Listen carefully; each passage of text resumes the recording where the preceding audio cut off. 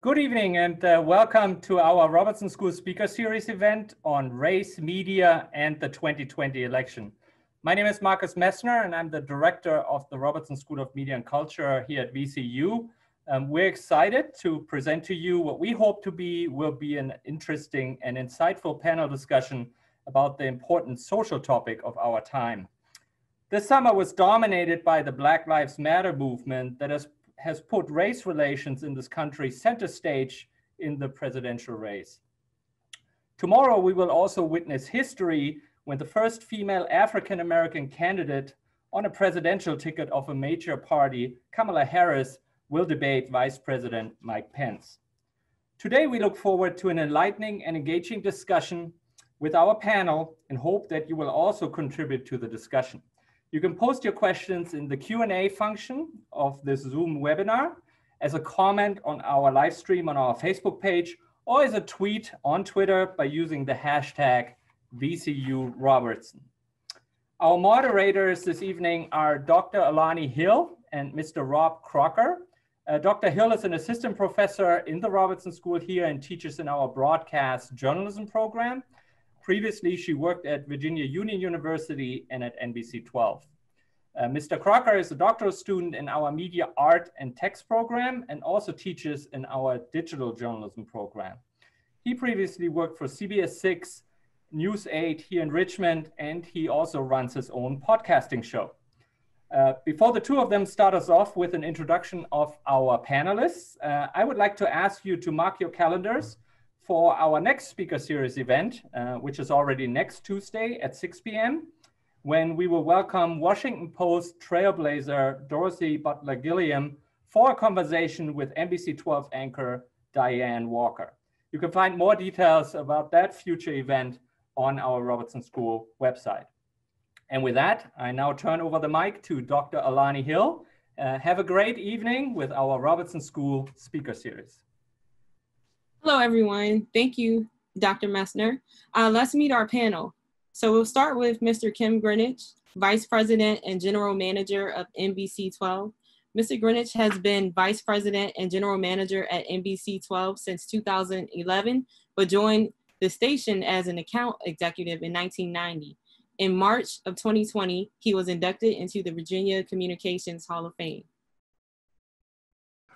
Next, we have Elliott Robinson, the news editor of Charlottesville Tomorrow. He's a Hampton native, and he began his journalism career in 2006 at the Progress Index in Petersburg, went on to the Hopewell News, the Daily News in Jackson, North Carolina, the Richmond Times-Dispatch, and the Daily Progress in Charlottesville. Welcome, Mr. Robinson.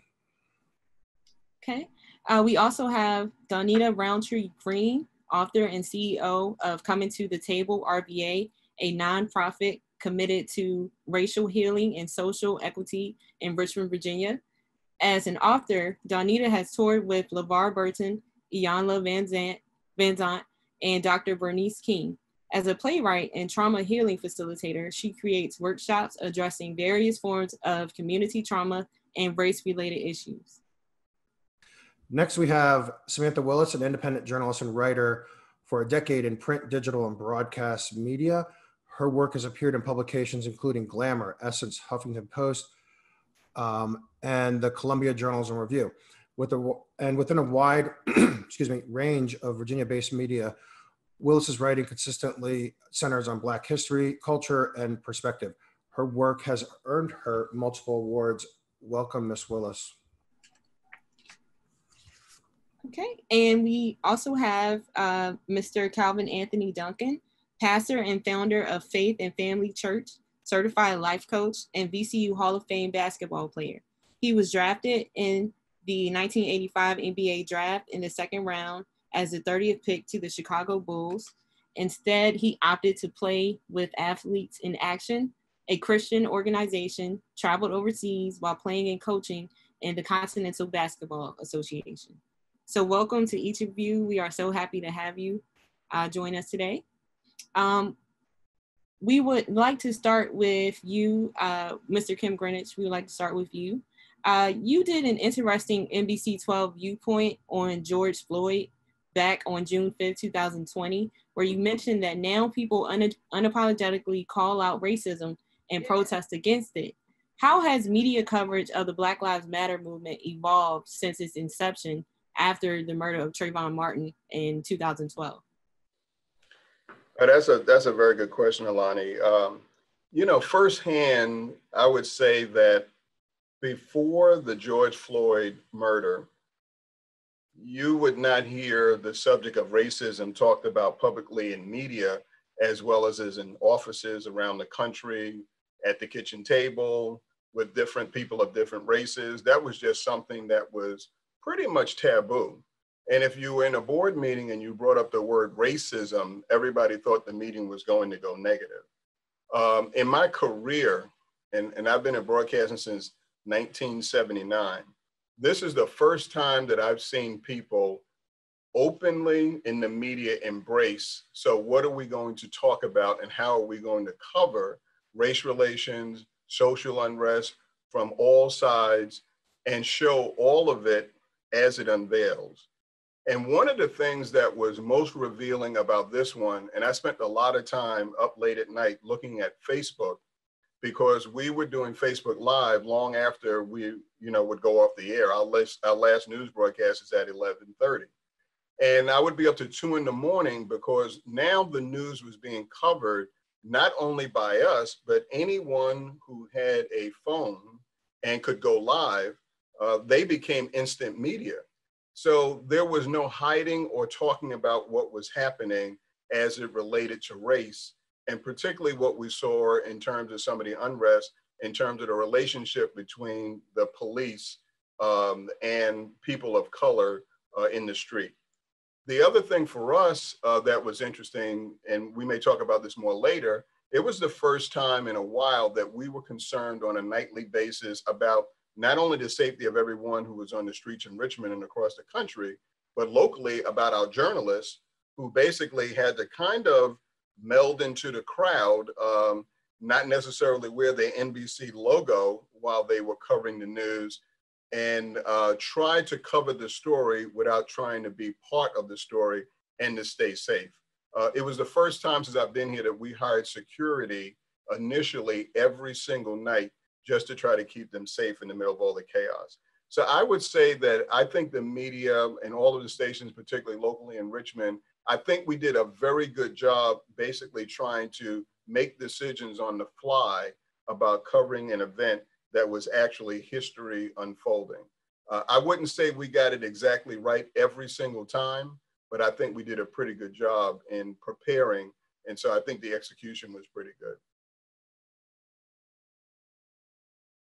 Thank you. This question is for Danita. Danita, how have the protests impacted the 2020 presidential election? Public protest is not new to America and how we get things done. I was very happy, along with a lot of folks in coming to the table, to see our youth in particular come out and make their voices heard. And I think the timing is right. People don't realize that we were in the middle of a health pandemic and already in the middle of a race pandemic, something that was eating us from the inside out for several hundred years. What we experienced in the protest and what is feeding into our election and our decisions now is the fact that we have so much unfinished business in our country. And so the protest had to happen. And of course, right now, as we enter into this time where people are deciding what our new America is going to look like, it couldn't have happened at a better time. I believe, like a circle, we have come full circle to places where we have issues we have not fully addressed. And like a protest in the past, race and racism is something our society has not risen to the challenge of truly addressing.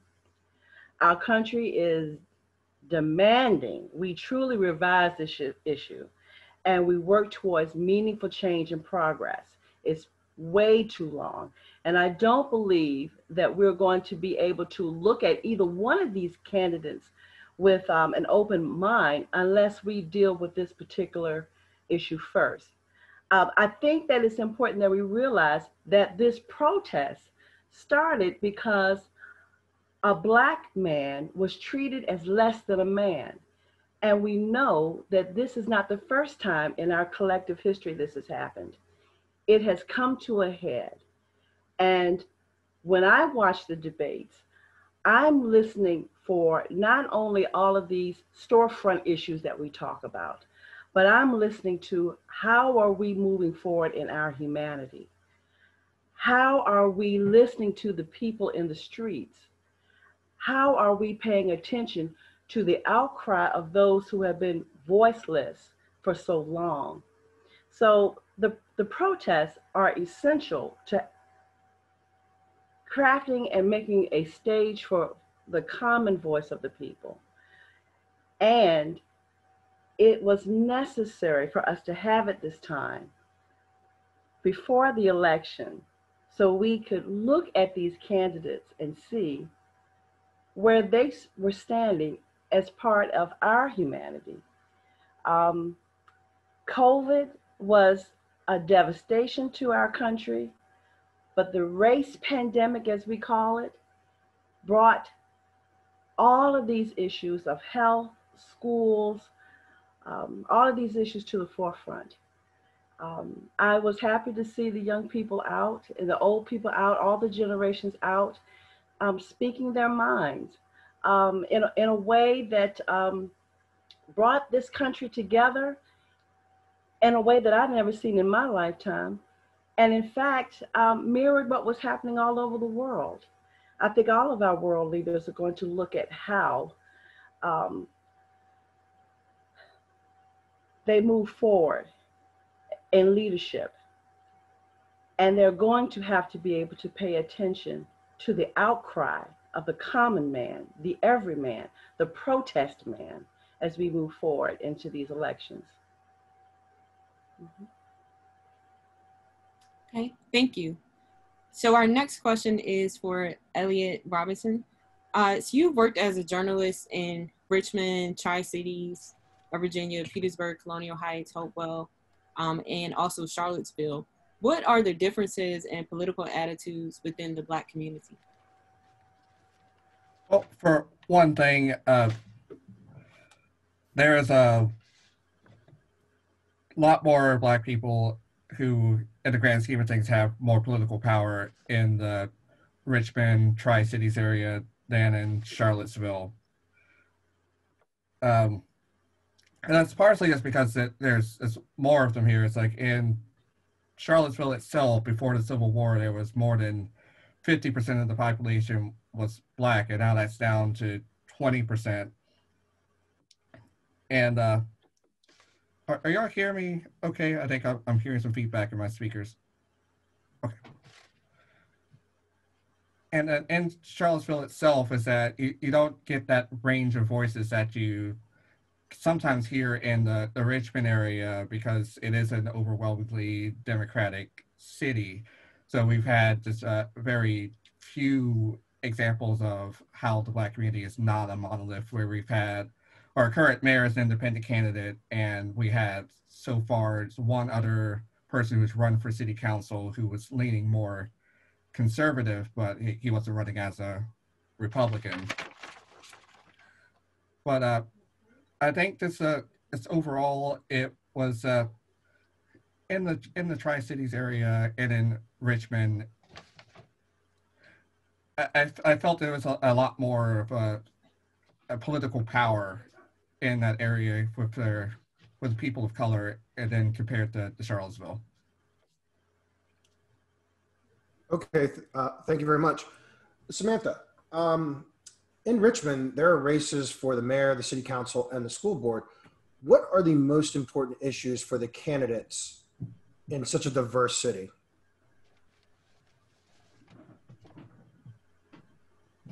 Almost forgot to unmute there. Thank you for the reminder.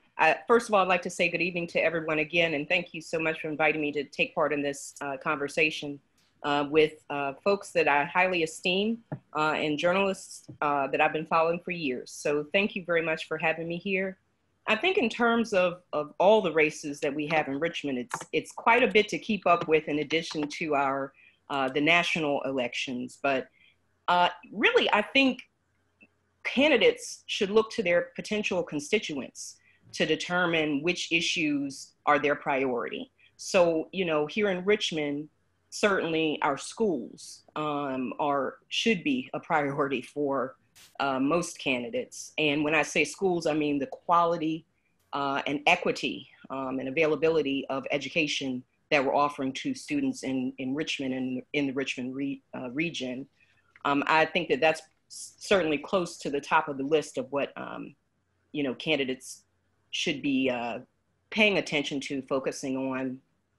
I would also think that housing, you know, especially in the past year to 2 years, Richmond has landed in the national spotlight in terms of some of our fair housing and housing challenges having to do with even the Richmond region, Richmond Housing Authority, and how our residents in some of our most vulnerable public housing communities are treated in the city, what impact they have on, you know, legislation, on, you know, the thoughts, actions, and practices of our leaders.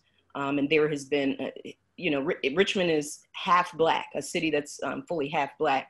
And that's not always what's best for Black people and for people of color. Is certainly not always reflected in our policies and practices here. So candidates are going to be, want to be thinking about housing, especially now during the pandemic, when we see so many people dealing with housing insecurity because they are struggling to work and to keep up, you know, their rent payment in addition to, you know, caring for family members that might be ill, or just simply caring for their children. Now, a lot of parents were not able to return to the workforce in the numbers that they were before, because now you're having to care for your children. How is that impacting the citizens here? And, you know, a lot of advocacy groups and others have drawn attention to, just in the past several months, that housing insecurity is a real threat here. So certainly candidates want to pay attention to that. I also think environmental issues, and specifically environmental justice issues, have become more important to Richmonders than it was in previous years, maybe because there's a greater awareness of, you know, we're paying more attention to the spaces around us. That's the natural, you know, our natural environment, and then built spaces, and how these two can interact with each other. And certainly, you know, we see candidates like Alexis Rogers, who's pledging to improve Richmond's policies and practices concerning or having to do with the environment in a way that, you know, very few candidates have before, certainly in recent years. So she's come out with these fresh ideas on how to address climate change and environmental issues and environmental justice issues in Richmond. And I think that's, you know, something that a lot of people are focused on. We're in a time period right now where we're realizing that perhaps the leadership, some of our, you know, political leaders have not always given top priority to environmental issues and sustainability issues. We see, you know, things like the Navy Hill boondoggle, and certainly people were, you know, what that showed us was that Richmonders want a say in how the spaces that we have are utilized. And we want those spaces to be for the best benefit of the citizens, not corporations. You know, and certainly we see other environmental issues around the state. I think that it's something that the current mayoral candidates, but also, you know, all the races, these are issues that, you know, will affect, they connect to each other in, you know, this kind of web of social interaction. So you have to really be mindful of all of these different things. And then certainly, of course, racial and social justice, certainly in the time since George Floyd was killed, that has come to the forefront. But really, there's been an outcry for racial and social justice for decades. I think it's amplified now because we have cell phones that, like Kym was saying a little while ago, it's instant media. Anybody who has a cell phone and can capture interactions with between police and members of the public you know, we've seen exactly how inequitable and how unfair and how dangerous and unsafe and the disparities with which police interact with people of color and with Black people specifically. And, you know, this newfound awareness amplified by digital media and social media, I think these are issues that we can no longer afford to look away from. So a candidate can no longer run a campaign without having a significant social justice and racial justice component to their policy offerings, especially here in Richmond, a city that is literally built on history and that's struggling to find its evolving identity as we're going through, you know, one of the most serious social challenges in the pandemic that we've seen in generations. And then also in a time where we are able to see these instant replays of things that are happening on our streets every day. If you're not addressing racial justice and social justice, I think that you're ill-equipped and not prepared to be a candidate in any position in any of the races in Richmond. Okay, thank you very much. So our next question, we would like to welcome Mr. Kym Duncan, who is the pastor and founder of Faith and Family Church. And also you are a VCU Hall of Fame basketball player. I would like to ask about your church members. In what ways do they feel marginalized, and what issues are they talking about most? First of all, I want to say welcome to all of my dear colleagues. I'm blessed and fortunate to have this opportunity to be on the same platform with you guys. I was having some technical difficulties, so I do apologize. As far as how we feel, do we feel excluded, dealing with the fact that maybe the church is not included in certain things? I'll say it like this. There may be a little bit of that as far as my church is concerned. I know every church and congregation is different, but my thinking is this: if we are to be the light of the world that we're supposed to be, the salt of the earth that we're supposed to be, and that we make an impact in our community, then therefore we don't have to worry about being marginalized. We don't have to worry about feeling socially excluded, because we're doing the work of the ministry. Unfortunately, and I'm just saying, I'm not the traditional pastor, and you know, I have a lot of colleagues and pastors who do a great job, but sometimes churches get so focused on their agenda that they forget about the community. And our motto at Faith and Family Church is living by faith and building godly families. Our goal is building consummate, balanced people doing good works in the community. And I believe that this is really going to put a fire to the churches, I hope, to really focus more on community work. And as far as the second question, as far as our parishioners and what they're talking about, you know, it's really a tender, tough time for us, because, you know, you have a group of people, they are, I don't want to say dying to get in, but they are looking forward to getting back in worship. Then you have a group of people that are really cautious. They're really concerned. The CDC is saying one thing, and then you have another report about something else, and the droplets, and you know, how far, 6 feet, 10 feet. And so there's conflicting stories that are causing some of them to hesitate to go into a place of worship. And then you have, from my perspective, and everybody is different, but I say it like this: for me and my parishioners at Faith and Family Church, I say it's people over profit, not profit over people. And here's the deal. You know, we all taking a hit. Everybody's suffering in some form of fashion. And so I'd rather take a hit financially as a church, because it's people. Jesus died for the people and rose for the people. I'm for the people over profit. I ain't mad at those who are doing it, but I'm just saying that's where we are and that's how we feel. Thank you very much.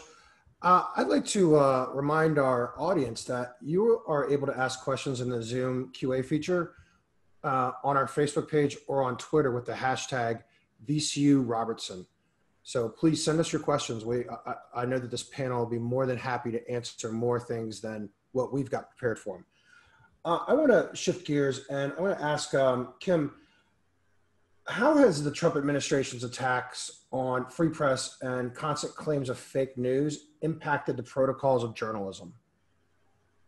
Wow, that's a really good question. And it's a moving ball.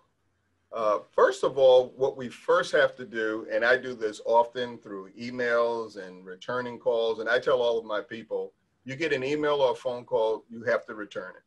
And the reason that's important because we have to establish the credibility.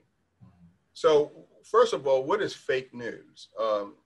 Fake news has been defined by some people the way the president has defined it, and that means mainstream media. And whom he's talking about are the networks, cable media. But when you are talking to anyone who's listening, by affiliation, because we're NBC 12 or we carry the NBC 12 banner, we become fake news. I actually have been in professional meetings when people are so used to speaking to their friends that they forget who's in the room. And they'll say, well, you know how the fake media is. And they'll go, oh, excuse me, Kym, I don't mean you guys. We're excusing you. But fake news is news that is not real. It's news that is caused either by Russians doing bots or people making memes and people making up media, which is either on TV, on video, wherever. If you're listening to one station or another, whether it's moderate news, liberal news, conservative news, religious news, whatever it is, I always tell people, don't get your source from just one place. Don't get your source of news from just NBC 12. You still can read a newspaper, listen to the radio, listen to podcasts, listen to yourself, use your own common sense and stop turning off your brain and listening to anybody, not just the president, listening to anybody who wants to call something fake because it maybe does not make sense to them or they just choose not to believe the truth. So we have to make sure that we talk to our journalists, and part of our protocol is remember that what you're supposed to do is tell the story, not be the story. People get very confused between watching, let's say, NBC Nightly News and Lester Holt is recording the news of the day and then flipping over to MSNBC or Fox News and listening to editorial news when someone is giving their opinion about what they think is happening in the world. You have to be able to turn it off. But unfortunately, people have but so much time in the day. So whether or not you're on the left, the right, the middle, what is happening now is that you have been steered to listen to the things that make you feel comfortable. On Netflix, there's a really good documentary on that we began to watch the other night, but I will admit I fell asleep because it was too late, called The Social Dilemma. I read up a little bit more on it so I can prepare to read it. You should definitely watch that. Even social media now is steering people with news that basically supports an agenda that we think we believe in. And what it has caused is it's caused people to stop thinking. It's caused people to not say, oh, that's a different point of view, but you know what? Let's talk about that. We can still be friends, even though you're a conservative and I'm a moderate or a liberal. We can still be friends and have a discussion as opposed to walking in a room and just assuming, yep, he must have voted for Trump, voted for Hillary, gonna vote for Biden, and then that makes the divide. So I just try to remind people, don't use terms like fake news when you are not defining something that is not true. And also, no matter what authority someone is in, including me, I get emails sometimes and people say, you guys got it wrong. You know what? When we get it wrong, I write them back and I say, yes, sir, you know, we did get it wrong. Yes, ma'am, we did. You have to be willing to do the job, which is to tell the story and not be the story. But it will be something that will be with us for a while, unfortunately, because it's part of our lexicon. But I just ask people all the time to make sure when they hear someone say that's fake news, they ask them, what do you mean by that? And it's startling to get the explanation from people.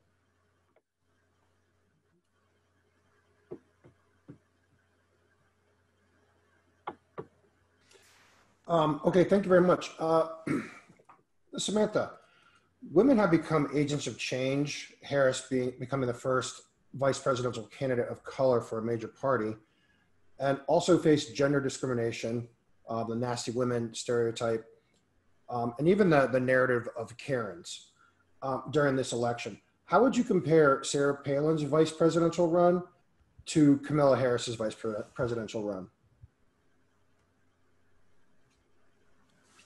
Simply speaking, I wouldn't compare the two because I think they're strikingly different. I agree, and I see the tenor of the question. The line of questioning is about both of these women as candidates to a major party, to the vice presidential position.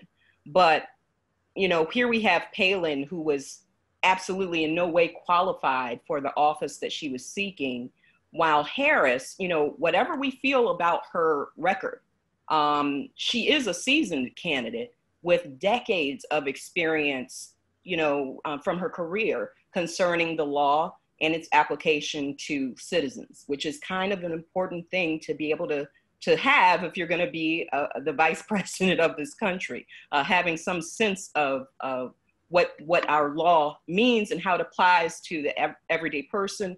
And then obviously she's spent the majority of her career in criminal justice, and that's a whole different can of worms.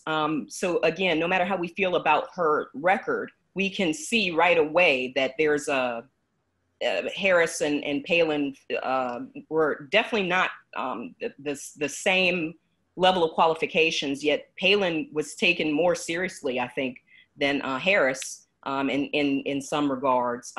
We've seen that Harris she's facing an uphill slog. She's faced an uphill slog since she, announced that she was going to take on this campaign. I think that she will continue to be challenged. And I think it's important to note that that's not surprising because as a woman of color, Harris is following in the footsteps of other women of color and Black women in politics. We can look at historic examples and we can also look at contemporary examples. Black women candidates, women certainly more broadly, but specifically women of color like Harris have faced extreme scrutiny of their policies, of their views, even their appearance and their personal life. We've seen them face these, questions on a grander scale than some other candidates would have, certainly than men and to some extent other female candidates. We just saw Stacey Abrams, the first Black woman major party gubernatorial nominee in America, and arguably she remains one of the most capable and talented and prepared candidates for any office, but certainly for office there in the history of Georgia's gubernatorial race. But she faced an incredible amount of scrutiny over things like her personal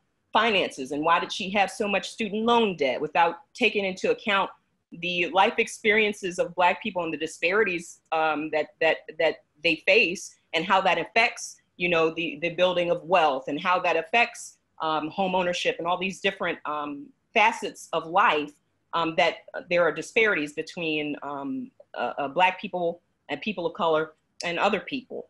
So we see even, Abrams faced this extreme scrutiny in her run, ultimately lost the election there, aided greatly by voter suppression tactics. The same playbook that we've seen in the 1960s on through present times.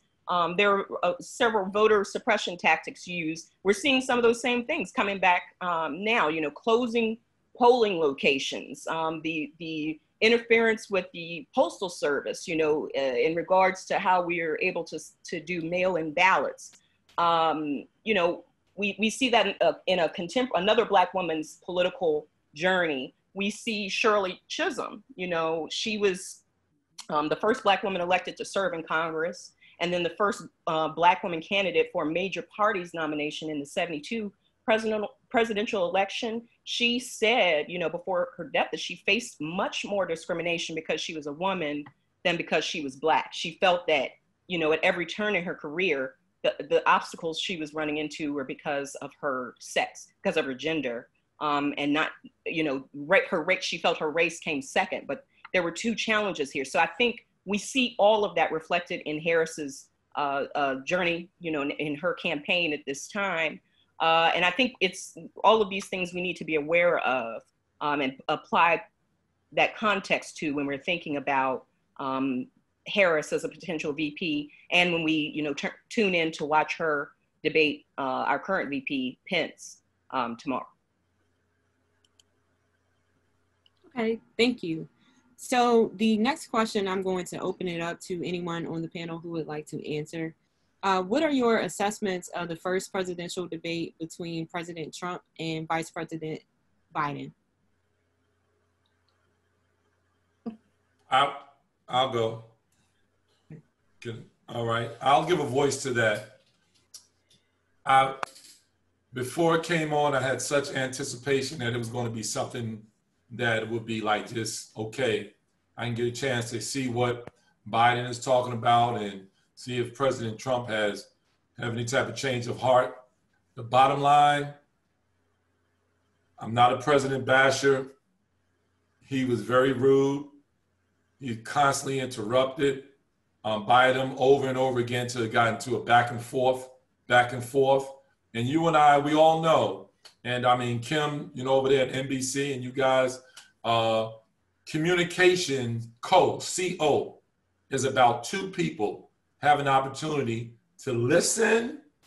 That's why God gave us 2 ears and 1 mouth, so we can listen and then be able to talk. And I want to say that, to me, it is symbolic.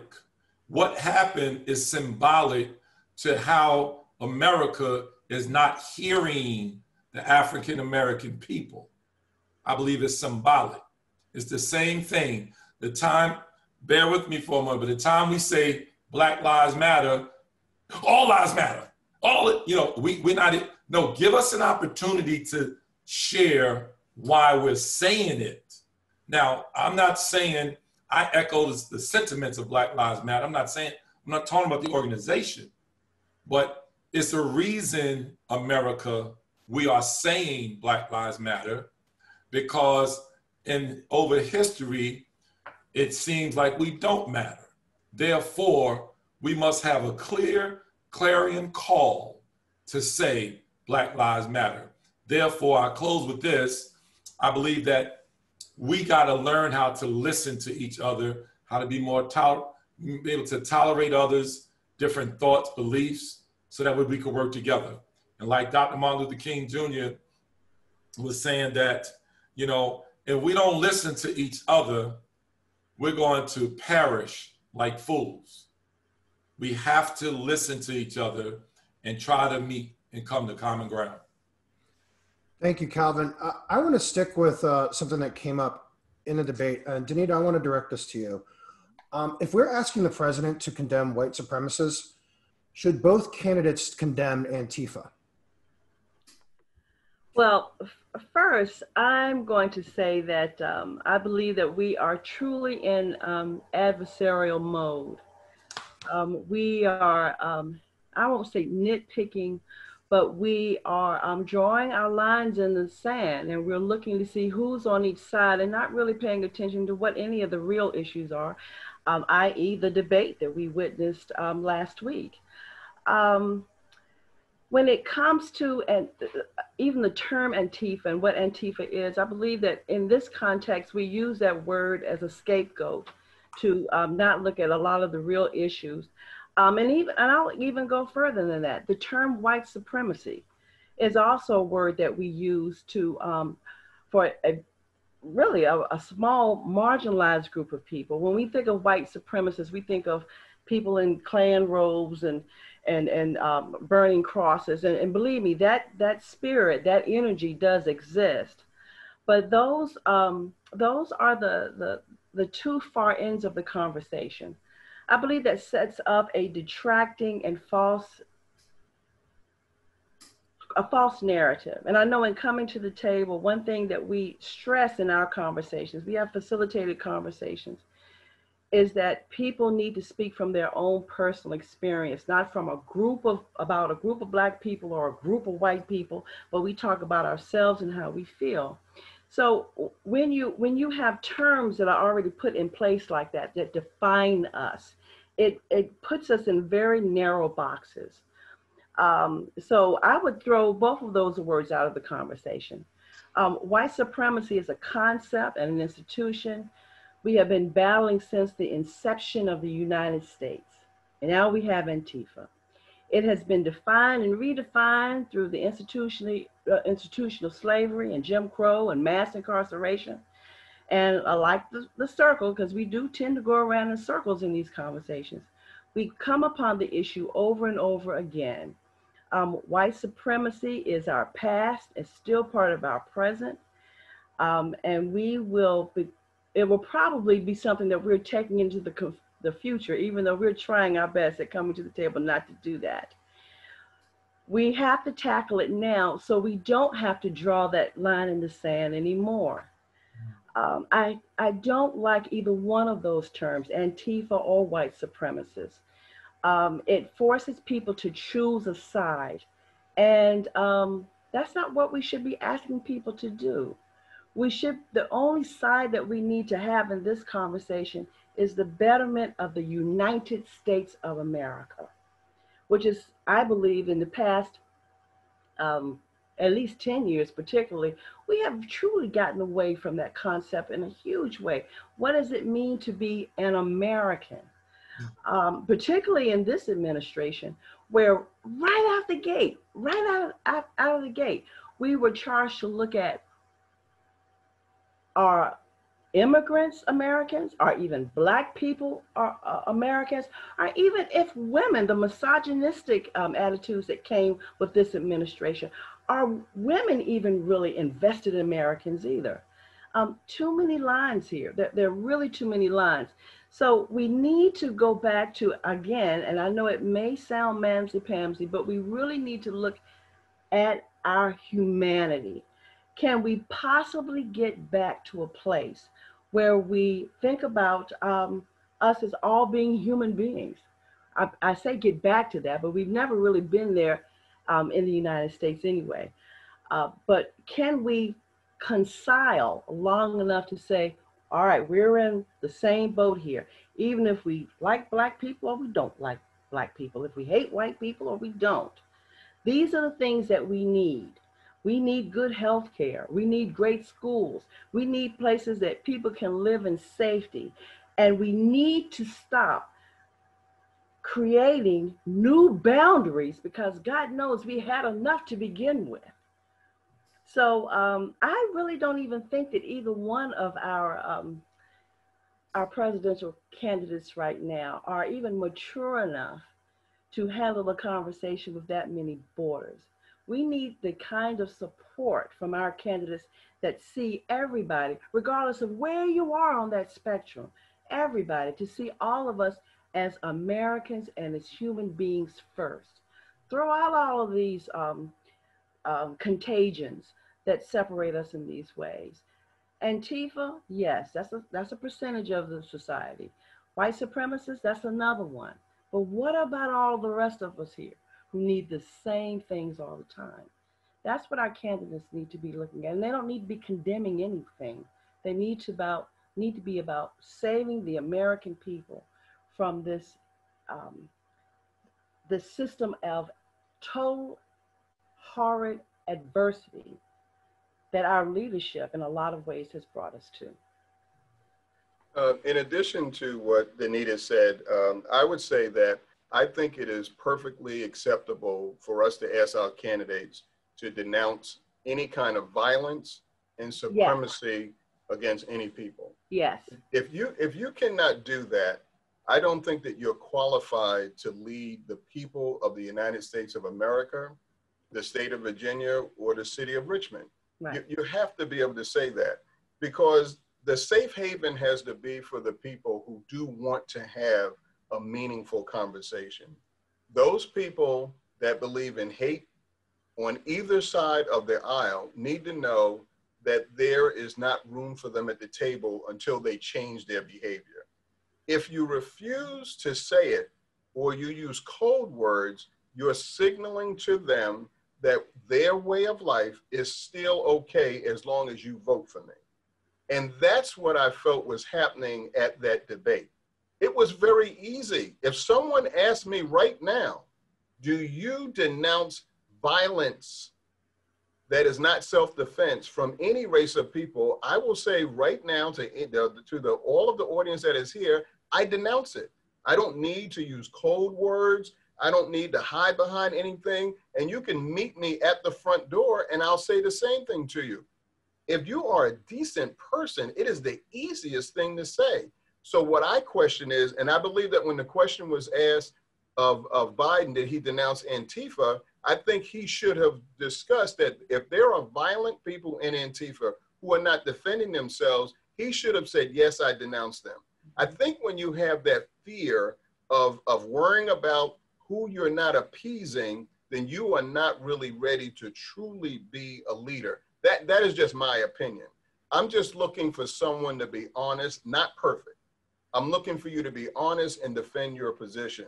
And I thought that when that question came up, it was just, I mean, the entire American people were just uncomfortable that I couldn't say, yes, I denounce white supremacy and not have to name a group that you need to let me know if I need to denounce them. And then, unfortunately, to say a couple of days later that I've never heard of the Proud Boys. Well, that's kind of hard if you're reading any updates that you get and briefs that you get. If you didn't know anything about the Proud Boys, then your administration is not doing their job every day. So that, again, is an insult to our intelligence. And I think that's a problem. I agree. Thank you. Thank you both. So switching gears, my next question is for Elliott. We're actually going to stick with the thought of saving America. What did the Trump administration get right? In what ways have they helped the economy and made America great again? If looking at this, like since 2016, the pandemic has completely skewed any answer that I could give at this point. Since the beginning of the year when we were learning about COVID, there were so many things that were both in the administration's control and out of its control that has overshadowed everything else. I don't think that there's a way to really assess the presidency anymore because of that hard line of pre-COVID and post-COVID. It's going to take until after the pandemic is over to look back and assess what has happened. I mean, we've had economic gains that have been wiped away, jobs that have been lost. There's like 200,000 people have died. It's just just so much has happened in 2020 that you can't really like look at, well, the past 3 years were great and this was one bad spot. Is that you have to look at the total of all of it. So so again, it's like I don't think we can assess it at this point. Okay, thank you very much. Calvin, I'd like to ask you a quick question. It's a two-parter. What are your thoughts on sports leagues and many athletes growing support for Black Lives Matter movement, protests, kneeling during the national anthem? What has fueled its evolution since Colin Kaepernick first began kneeling in 2006? And I would add that recently the VCU men's basketball team took a photo at the Robert E. Lee statue, which is now known as the Marcus Peters Circle. What are your thoughts on student athletes using their voices in social issues? So not just professional athletes, but student athletes using their voices. All right, first I want to go to the professional athletes that are demonstrating and protesting by way of kneeling. I want to be very sensitive here because, number one, I understand that their actions in their body language or kneeling down could cause some people to think that they are disrespecting the flag. For those who honor the flag, those who fought all of our armed forces in every branch, male, female. However, the kneeling was never protesting the flag. The kneeling was never saying, I don't love my country. It wasn't about that. The kneeling was simply this. You are not hearing, once again, like the debate, you're not hearing our voices. We are seeing too many of our young Black men and women being murdered. And we need to share and say something. We need to do something. Dr. Martin Luther King Jr. said that rioting is the voice of the unheard. Well, I want to say that when they kneel, the athlete kneels, that's a very nonviolent action to say this needs to be tended to. I am not about rioting, but I am about protesting. And there is a difference.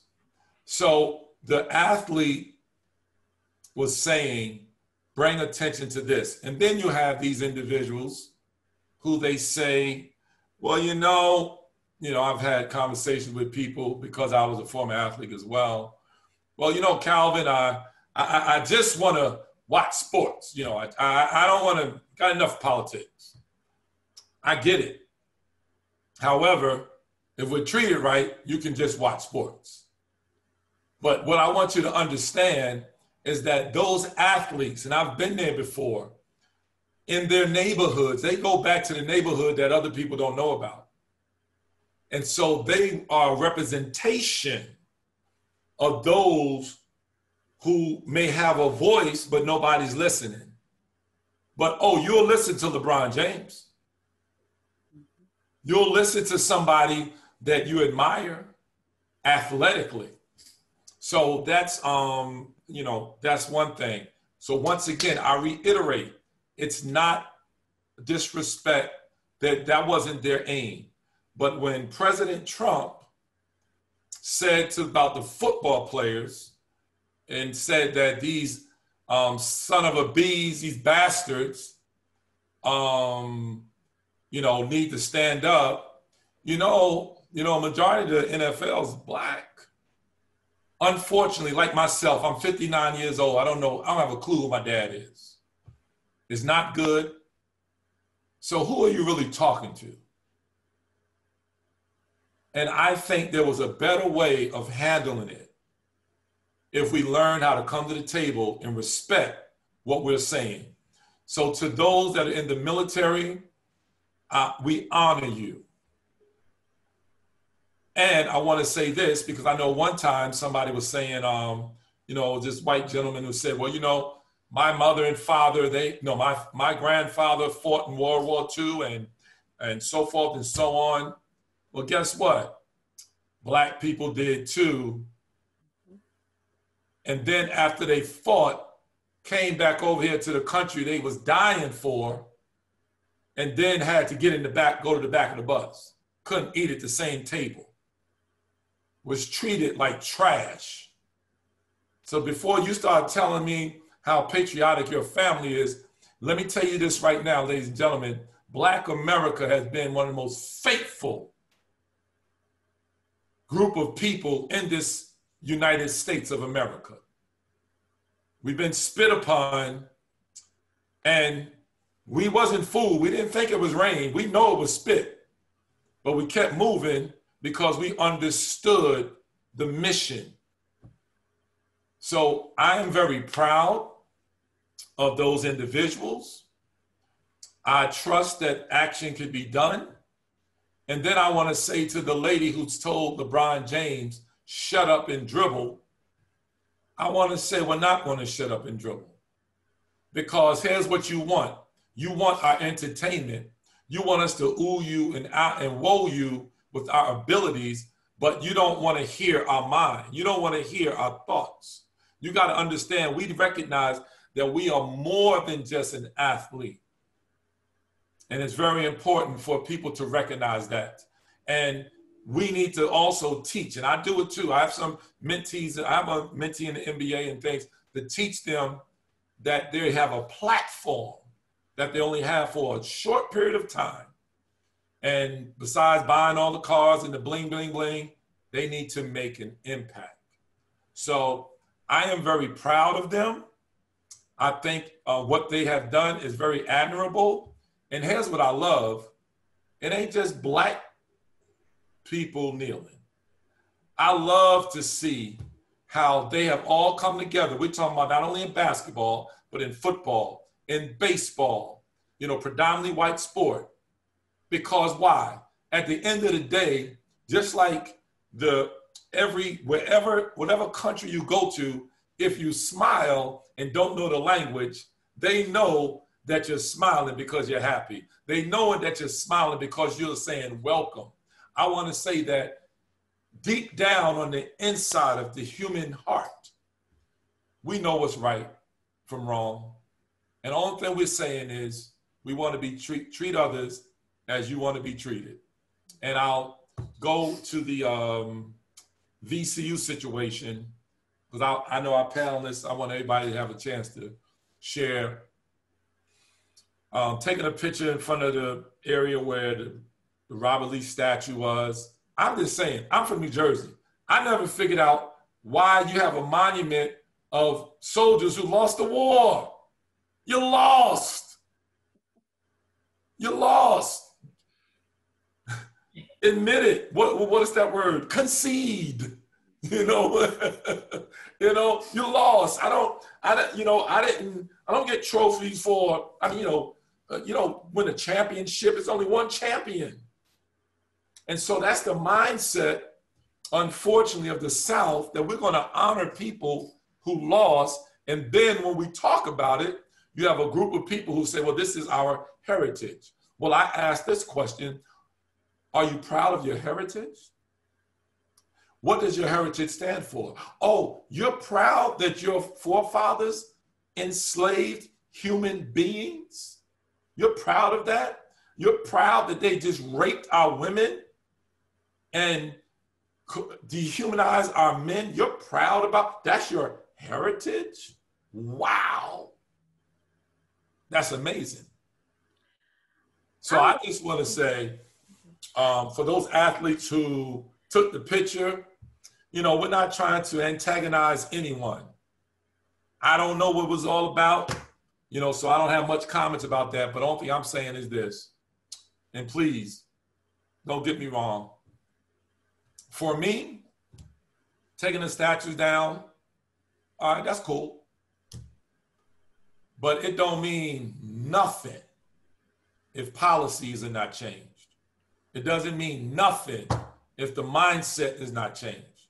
It's just a visual to say something happened. But something needs to happen more so on the inside of the human heart than the statues. So anyway, that's what I got to say about it.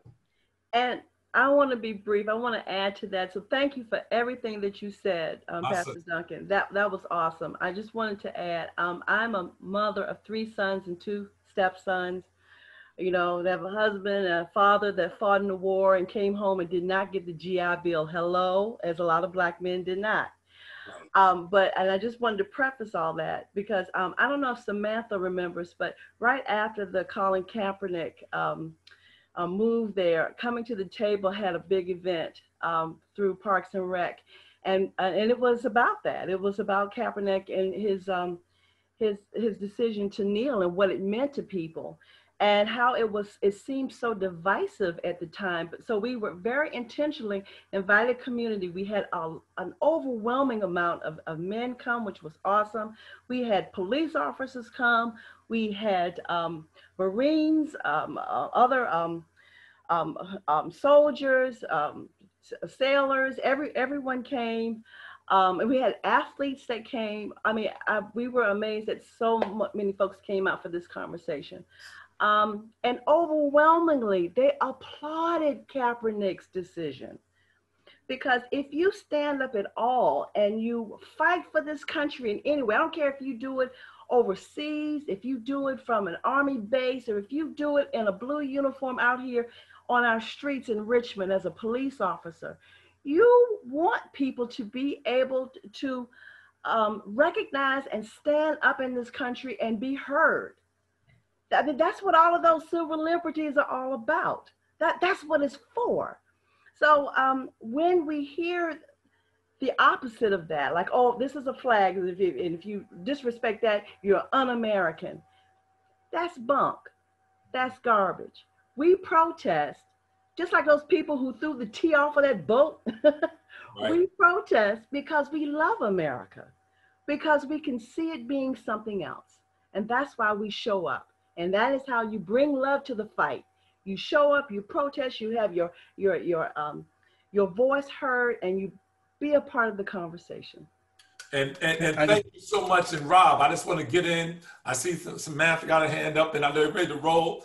But I want to make this clear in what I said. I don't believe that we need to defund the police and all that stuff. I don't believe that the police officers, all police officers are bad, because the majority of them are good. I have many of them that I know. I have many of them that go to my church. I have actually grown up in New Jersey. The way I stayed out of trouble, I was in a police athletic league, the PAL, in Linden, New Jersey. Okay, and right now I just got on the board with Chesterfield Police Athletic League and the City of Richmond Police Athletic League. I'm in both of them. Listen, so I'm not about that foolishness. Okay, I'm not about that foolishness. I believe that we just need to visit some things and see how we're doing some things. But I believe in our wonderful police officers, our men and women. And then I do want to say this in closing, that the most underrated and abused people, I believe, on this planet is the African-American woman. And, you know, as men of all races, we got to look out for them. You know, we really do, because they are brilliant. They're awesome. You know, my aunt, you know, my mother died when I was 5 days old, never knew my dad. My aunt at 42 years old decided to adopt me and raise me. She died when I was going to my senior year in high school. But the bottom line is that woman and the woman who birthed me, I wouldn't be the person I am, you know. And so the woman, the African-American woman, they are great. And I honor them. I respect you guys. And y'all just know that y'all are queens to me. Hey.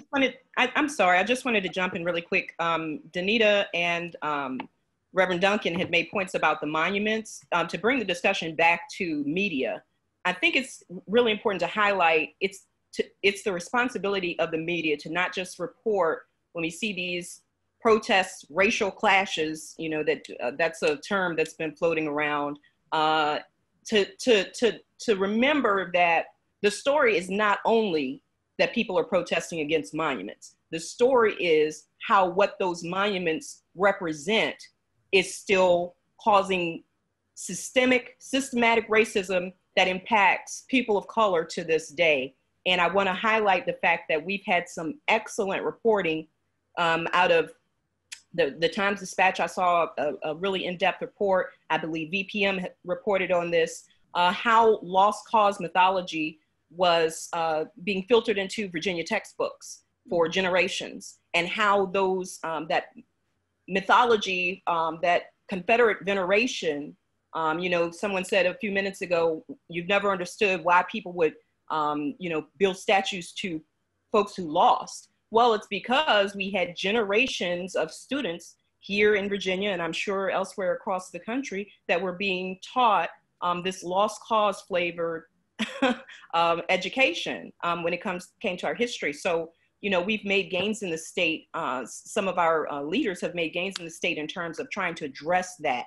That's the root issue. I think that sometimes we can get distracted by, you know, reporting on people pulling down parts of the monument, people, crowd control and protesters clashing with police. And all of those things are important, but it's also important for media to contextualize why the monuments matter to so many people, that it's not just about these giant hunks of metal and stone, it's the ideology that they represent, and that viewpoint that is still, is insidious, it's hidden, but it's still affecting housing policy, it's still affecting education, it's still affecting criminal justice, is still affecting so many different factors and sectors of our society. So it's the job of journalists and writers to find the deeper story and not just report on the surface level.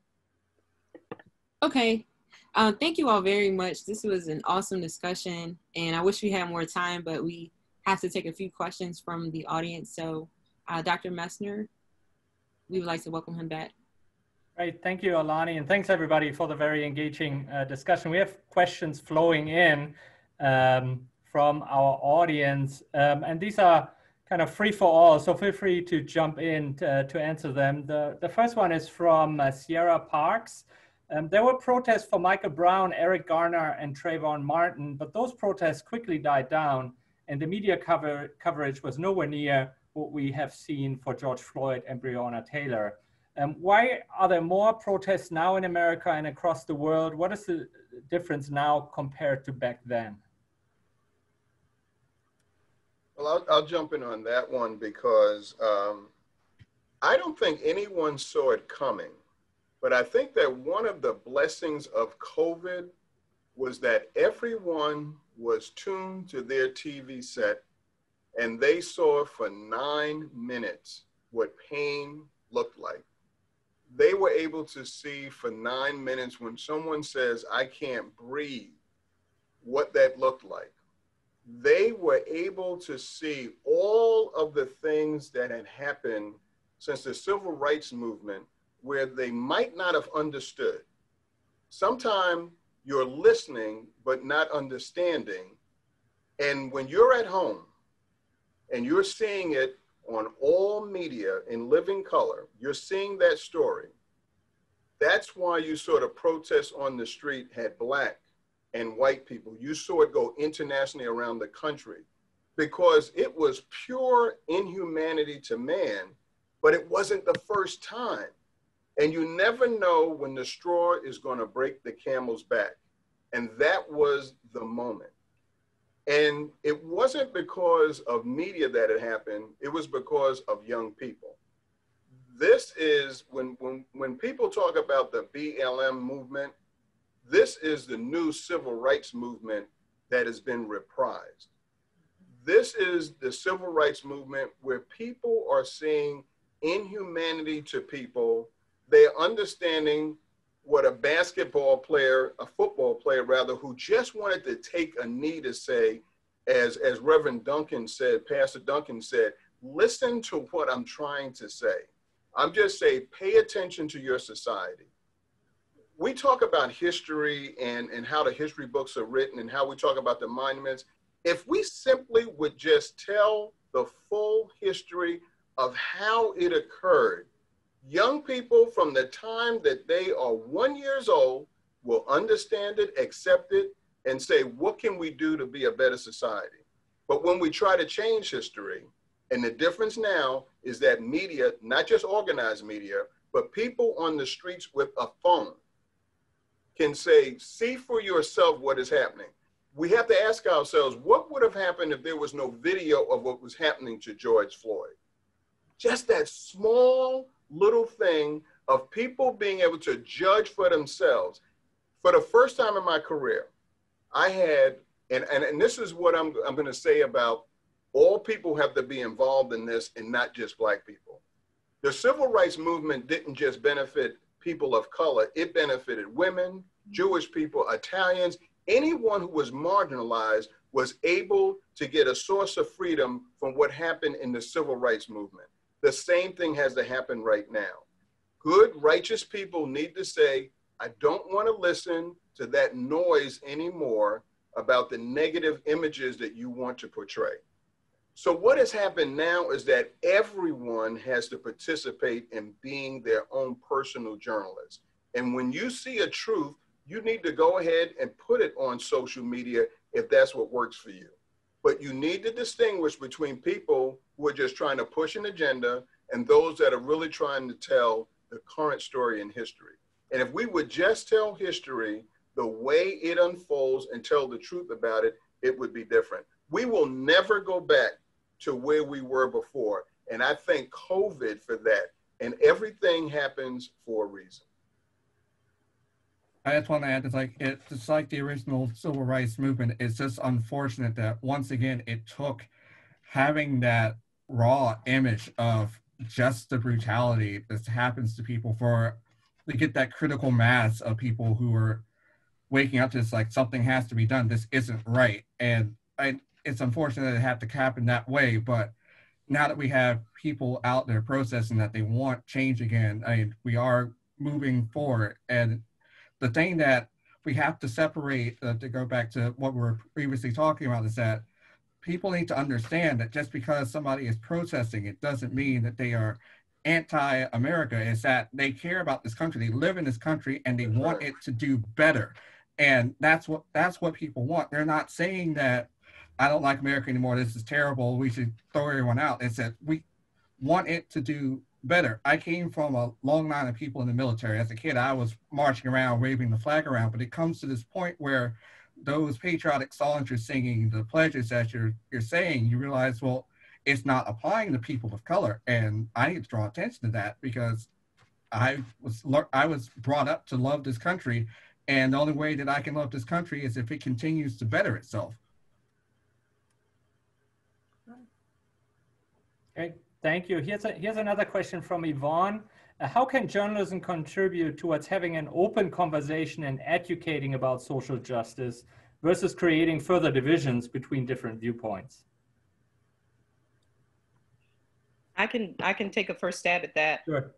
I would say I think that it's important, again, like I said a few moments ago, for journalists and for media organizations to dig deeper than the surface issues and just, certainly we have to report the facts, but I think there's a level of context that should be added, especially when we're talking about issues like racial and social justice, that if you introduce it as, there's this,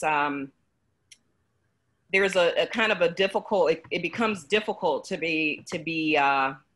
not take sides, especially if you're a journalist of color or a writer of color, because like Elliott said a minute ago, you could have been raised to love this country, but you can see the disparities. You can see that it's not a liberty and justice for all. So I think especially, it shouldn't only be the job of journalists of color and Black and media organizations who serve readers and viewers of color. It should be up to the entire media establishment to really provide context and opportunity to educate the viewers, listeners, readers. A few years ago, and Danita knows this, and some others might know this too, I was editor full-time at Richmond Magazine when we had an incident in Richmond where someone wore blackface in public, and it was a big, huge controversy with some people saying, what's the big deal? It's just a Halloween costume. And then other people saying, wow, this makes a mockery of Black people. This is a tradition that goes back to, the antebellum South. And it's solely to make fun of slaves. Why are we still seeing this in 2016? So to kind of, good media and good journalism is going to be responsive to the issues of the day and to what their audience is thinking about and what's impacting them. So really, I worked with Richmond Magazine to hold this forum called The Unmasking. And it was about a frank conversation about how the history of race and racism in the city of Richmond and how it continues to impact every sector, every facet of life in Richmond. It was an opportunity to not just hear, from experts on panels or from professionals, on historians, et cetera, but it's also an opportunity for the public to ask questions, to get involved, and for Richmond Magazine as a media organization to be able to see how they could further serve their audience through innovative programming like the unmasking. And since then, I've gone on to do other unmaskings in Charlottesville. The most recent one was in Hampton Roads.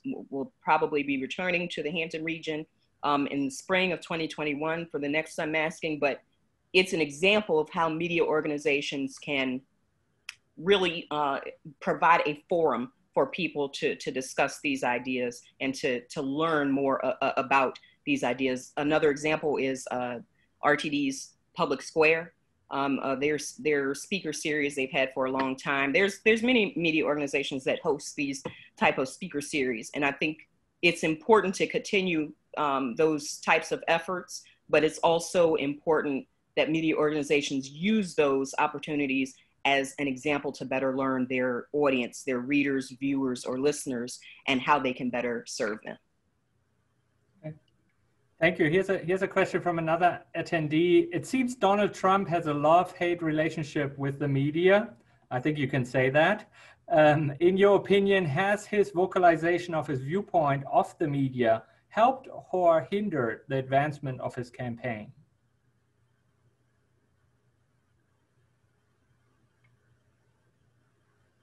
That's been a debate in my household from the beginning of the campaign. My wife said, not you, Kym, because I know you just happen to work there, but if the media would stop showing Donald Trump and discussing everything he says, maybe people would not be following everything that he does. But let's really examine that. It is our responsibility to report what is happening. If you say who you are, we're going to let people hear who you are. It's for the audience to make that decision. The problem with media was that look at how long it took. Because in the protocol of our business, I would never say, Marcus, you're a liar when you said something on this panel that was not true. Even if you said it 10 times, it took months before reporters actually realized that now they had to actually say. I remember I was watching the Today Show and they finally said, here are the things, and this just happens to be Donald Trump. He's not the only politician or anyone who's run for office that is told they lie. But he probably has the record, and I think most people will agree with that. But finally, you had journalists had to now change the protocol in the industry to do fact checking live all the time.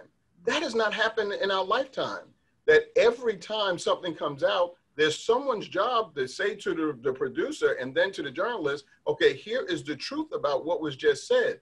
But unfortunately, when someone in power and influence says something, even when it's an untruth, people who believe in that person, that now becomes the truth, and everything else that someone says is us beating up on that individual. And that's where we have found ourselves. I honestly have people who I can call them colleagues and some of them friends who I've heard say, I think you guys are so unfair to Donald Trump. And I go, what do you mean? And when they begin to talk, they're usually talking about discussion shows at editorials, or they're talking about things that we report that actually came out of his mouth. And they will repeat them. And I will say, well, you know, that's not true. And then we Google fast time, because that's what I believe in. You could Google it yourself, and then you can show the truth to people. And the unfortunate thing is now is that even some people, when you show them the truth, because when a lie gets repeated so much, the person saying it believes the lie, but unfortunately, the listener who wants to support that person believes the lie. And I will tell you, this is firsthand, and all of you on this panel have seen it, but I've seen it from people who I never thought that I would hear believe a lie and endorse it. That's a dangerous place for us to be. But we have to tell that story. And then Americans have to decide who they want to vote for, and that's regardless of what side of the aisle you're on. But I will say, if you're American, you can't be a large percentage of the people who are registered to vote and don't even bother to go to the polls. I don't really have a lot of conversation for you, especially at this time. You don't vote for whomever you believe in, and I mean that, but you need to exercise that vote more than ever before. Thank you, Kym. And we're getting several questions that look ahead past the election. We have one that asks, what should the Black community do if President Trump wins a second term to keep the momentum going? How do we get more citizens involved to create change from within or outside the system? And then another question from a professor here at the Robertson School, Vivian Medina. What can Latino Latinx people do in their daily lives that can support the Black lives, Afro-Latinos within our communities in Virginia? Well, I'll step out first on this one. Coming to the Table is a racially blended organization. We have, in fact, we're mostly white, European, but we have a lot of African Americans who come for what we call the courageous yet clumsy and often uncomfortable conversation on race.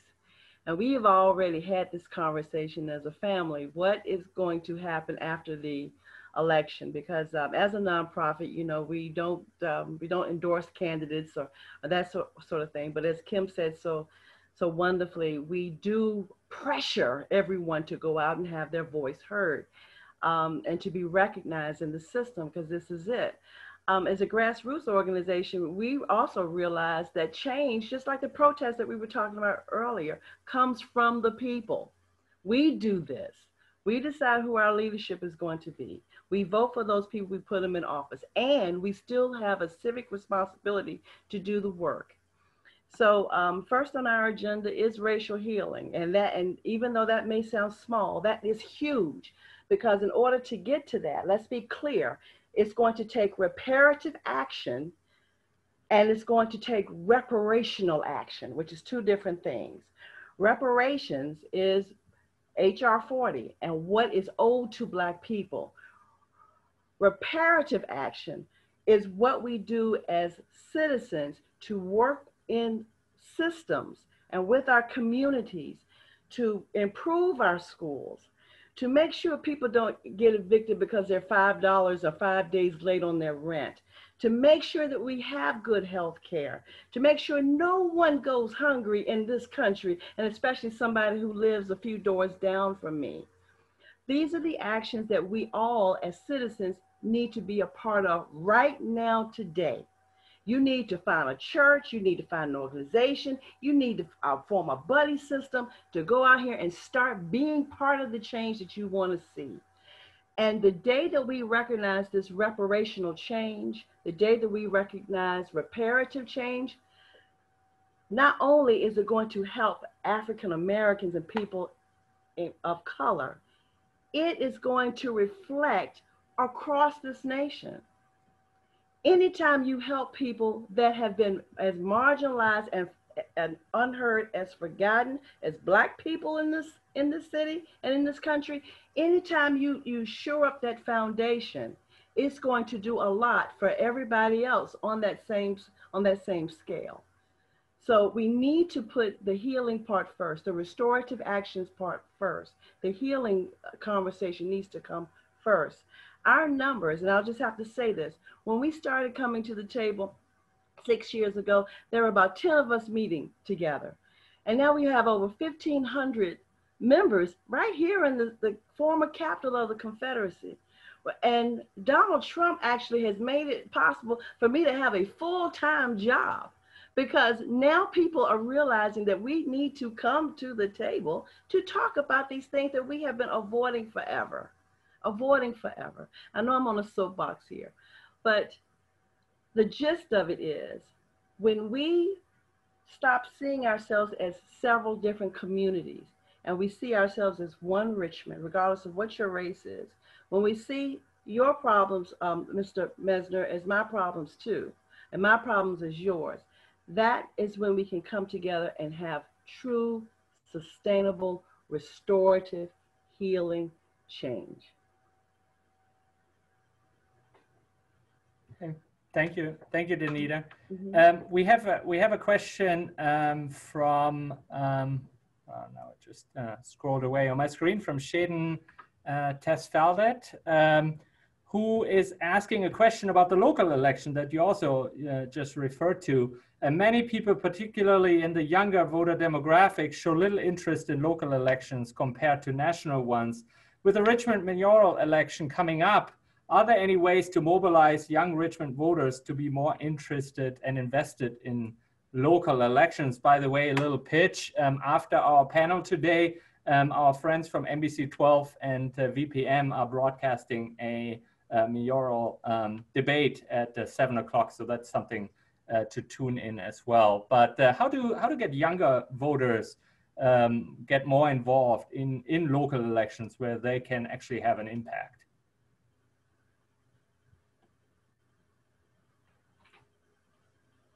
I'm sorry, was someone going to say? No, go ahead.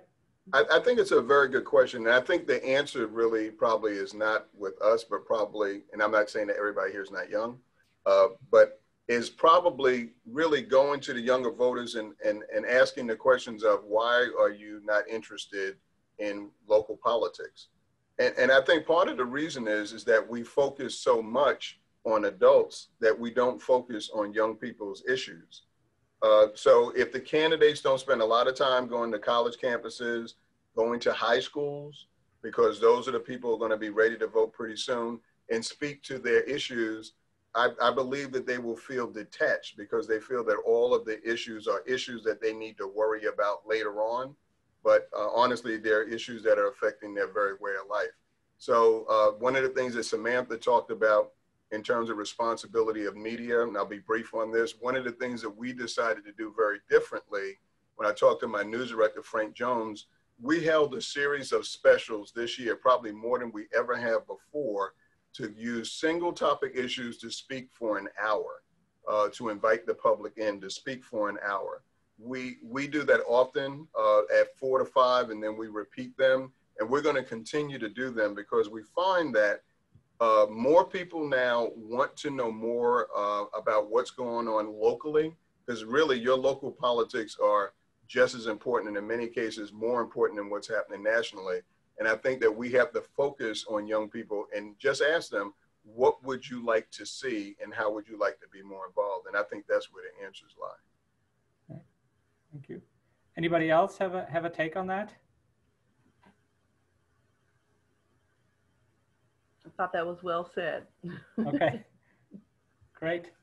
Well, thank you everyone and to our audience for tuning in with us this evening. As we said, we have a mayoral debate tonight at 7 o'clock live on NBC 12 and on VPM. And here at the Robertson School, we would like to welcome you back next Tuesday for our next speaker series event with Washington Post trailblazer Dorothy Butler Gilliam, who will be in a conversation with Diane Walker, anchor at NBC 12. And we will also welcome you back after the election on November 5th, where we will have a discussion about, with the simple title, What Happened? There will be lots to talk about after the election. Whatever you do, vote. Whoever you vote for, as Kym Grinnage said tonight, you know, if you don't make your voice heard, then you have nothing to complain about. So make sure that that you cast your vote in this presidential election. I'd like to thank our panelists, Samantha Willis, Kym Grinnage, Danita Rountree Green, Elliott Robinson, and Kym Duncan. And also our two moderators who did an excellent job, Dr. Alani Hill and Rob Crocker. Rob and Alani had the idea for this panel, so it was great to see this finally happen. We had it originally planned in the spring, but had to postpone because of COVID. We're glad we could make that happen. So thank you, everybody, and have a great night.